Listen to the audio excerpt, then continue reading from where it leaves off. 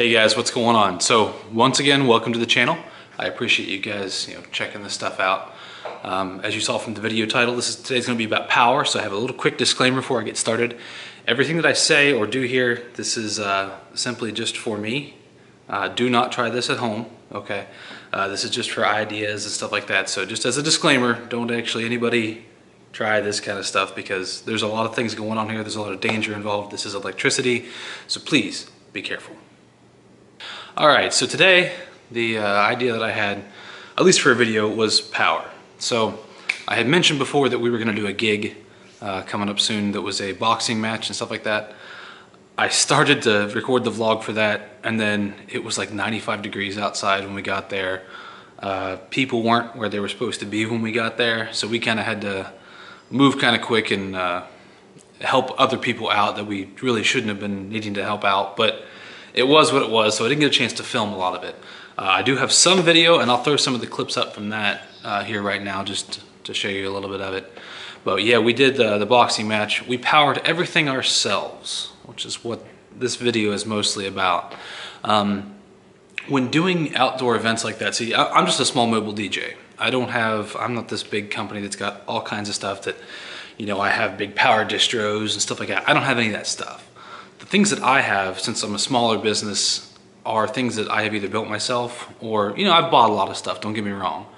But in this instance here, I don't have like big stuff to handle, big power distros and things like that. So what do I have to be able to do these outdoor events? So I have a mixture of things. The company that I work with, we have a couple different generators, things like that. We have one inverter generator, 3,500 watt. It's ultra quiet. Check out inverter generators if you don't know what those are. Harbor Freight sells them. A lot of Honda makes them. A lot of different places make them. The inverter generators are very quiet. They're good for smaller stuff, but they're usually typically limited in power. Like 3,500 watts is about all you can get out of one of the inverter generators. You can get bigger ones, but they become very expensive once you get past like, 3,000 or 4,000 watts. So, they're also limited to just 120 volts. They typically don't have like a 240 volt output and stuff like that. So, what did I do? Well, I needed a lot of power for this event. I had a lot of stuff going on. We were going to be running 4 dual 18s, at least 4 ZLX 12Ps, powered speakers. All the front of house stuff. We were also running a truss arch with some lighting on it. So there's a lot of stuff that needed to be ran with this. The venue did not have power. They have like one outlet outside of the building that's there, and the caterer companies that are there for the food typically take that for their hot plates and stuff like that. So I was like, well, all of our power has to be self-sourced. And mind you, we did charge a little bit extra for doing this kind of stuff, but let me show you what we have for a big amount of power. And then I'll show you how I handled building a distro and handling the big long run I was gonna have to have because these generators are loud. So let's take a look at what's on this table here in front of me. All right, so here we go. Let's take a look at this. So the first thing I have here, move my tripod out of the way, is the Predator 8750. This is a gasoline generator. Nothing super fancy. It's a 7,000 running watt, 8750 peak wattage. It does have electric start. I don't have a battery on it right now. I have one coming, but irrelevant. It has on the front here 2 standard 120 volt outlets here. These are GFIs, but it's only GFI if you ground the case to the earth, but we'll talk about that in a minute. These are breakered at 20 amps a piece, so these are 2 20 amp circuits. Then over here, I have a 30 amp 120 socket here, the 3-pole. It's breakered at 28 amps. And then I have the L1430 240 volt socket, which is breakered at 30 amps on each leg. It also has a DC 12 volt output, breakered at 8.5 amps, and then here are the 28 amp breakers for these. The generator itself, it's pretty big. It is pretty heavy, so it's a 230 net weight thing. It's heavy. You gotta have the wheels with it, and it's got the carry handle over here. It just takes regular gasoline. You can use normal 10% stuff. I've been using non-ethanol in this, but that's just a good generator practice in general. But yeah, this is the generator. Nothing too fancy. It's your standard home gamer generator. Nothing too exciting. It's a generator. then what we do with this generator is, since this thing is loud. I mean, it is really loud. If you've ever been around any kind of like standard home generators and stuff like that, they're loud. So when I'm doing events, like I'm used to doing sound, so I need things to be kind of quiet where I'm at. So the problem here comes, I've got two 20 amp outlets on the thing, and then I've got the 240 volt outlet. So what, I could run two like really long extension cords off those 120 volt outlets. That's always an option. Or I have a 240 volt outlet.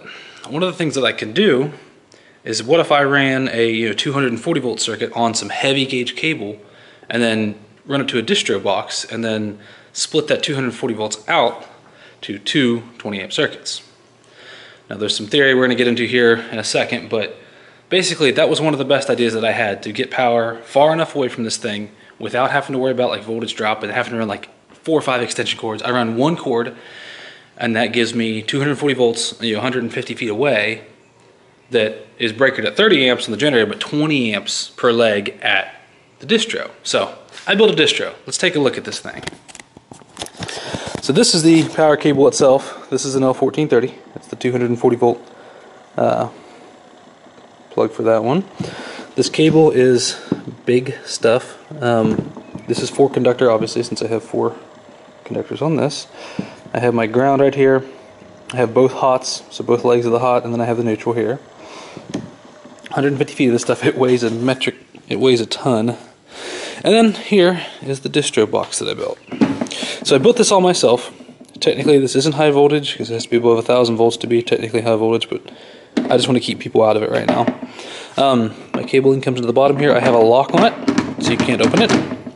On either side, I have 2 outlets, 2 duplex outlets. See, these are black, and then these over here are white. And what these are, as I'll open this up in a second, each of these is one leg of this 240 volts coming in. So this is 120 volts here, and this is 120 volts here, but these are 2 separate circuits coming off each leg on this 4 conductor. And then on the front of the box here, I do have a voltmeter and a frequency counter as well. So I can tell whether or not my generator is running at 60 hertz and it's got 240 volts coming in. This is actually paralleled off the input of this, so that if this thing's lit up, then I know there is power inside this. It just helps me to be a little more careful coming to it. But yeah, 150 feet long, 240 volts coming through off this big generator here. And this gives me my power distro. All right, let me open this up.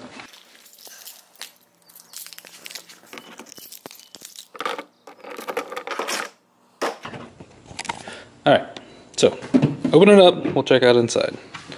This folds back here. Alright, looks a little bit intimidating at first, but I'll walk you through it here. It's not plugged in anything, so we are safe here.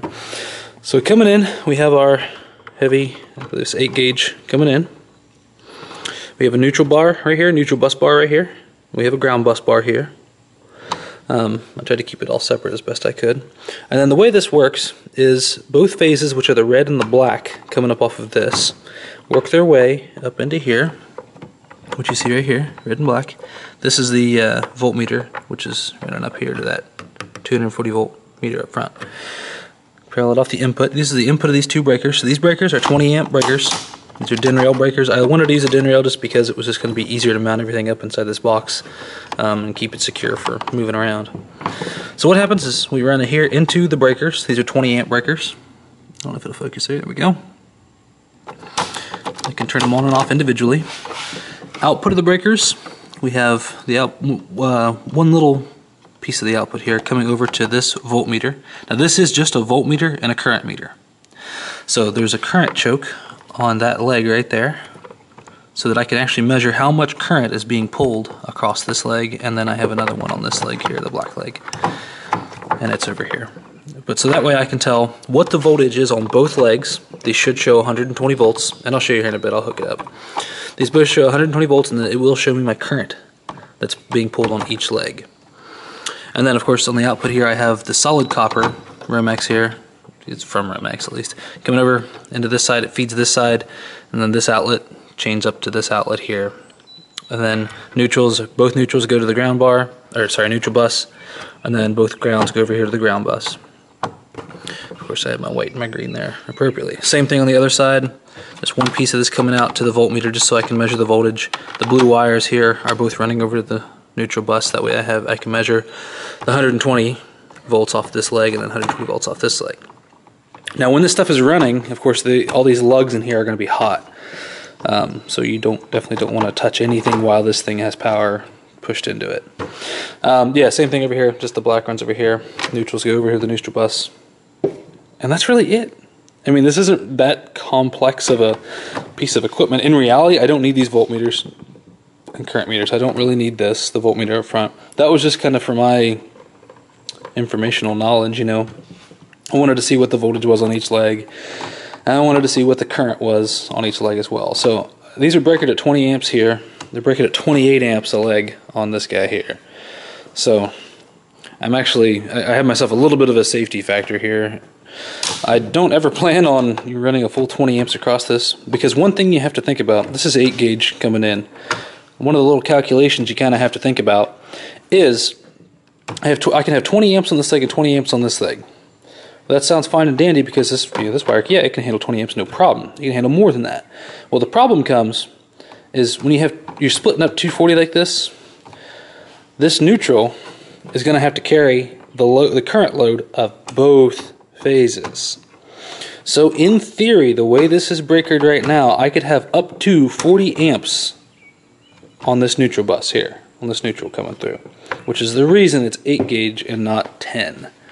Because if it was 10, then I mean you would be exceeding the current capability of 10 gauge stranded copper wire. So that's why it is like that. I try obviously not to run, I'm usually running audio stuff on this, so I don't have typical constant heavy loads on one of these two phases. And even still, it's always probably a good idea to try to keep my current to a minimum by all means. I'm not going to plug in just a whole bunch of crap that I don't need, or not distribute stuff appropriately, because I want to obviously keep my current load a minimum on that neutral bus.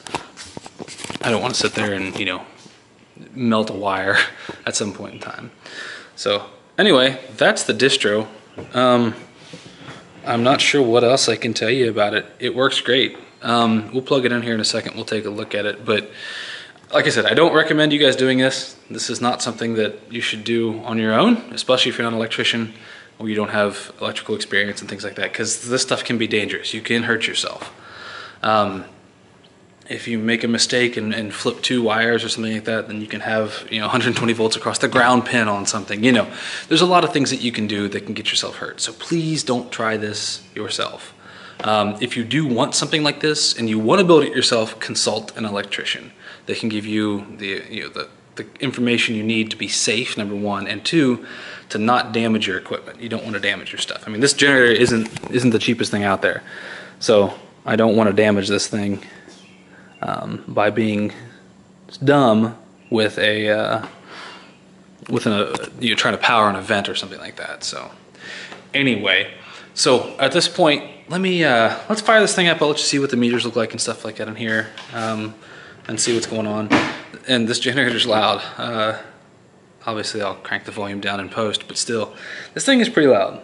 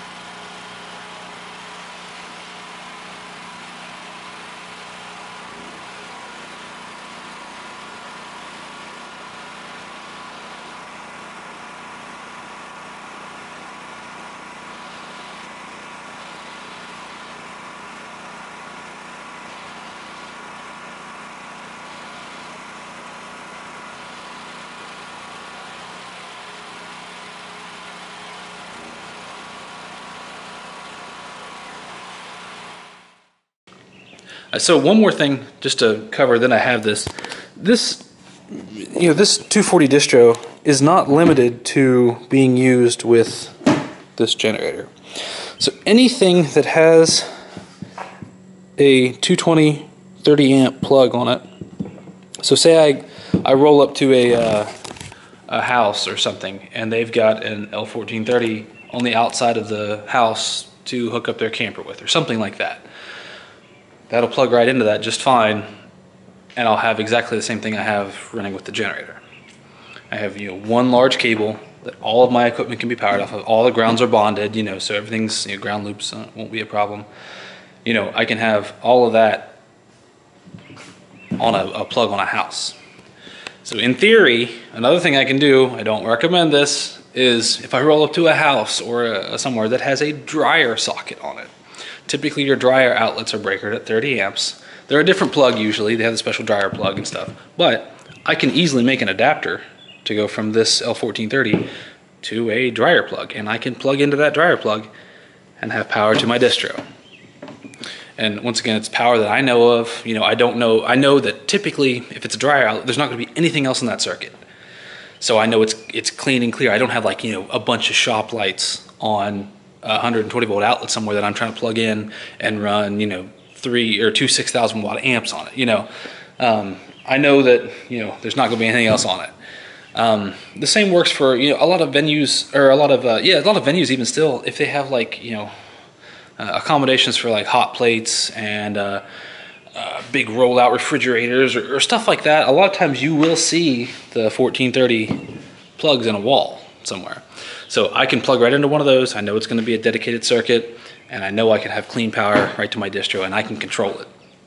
Even on top of that, if I come to a venue that has lugs off of either 100 amp breaker or a 30 amp breaker or something like that, I can, don't do this, I can make an adapter from this that goes to bare wires, and I can clamp onto the lugs, and I have clean 240 volt power. I'm breakered at the box, so I can protect my equipment.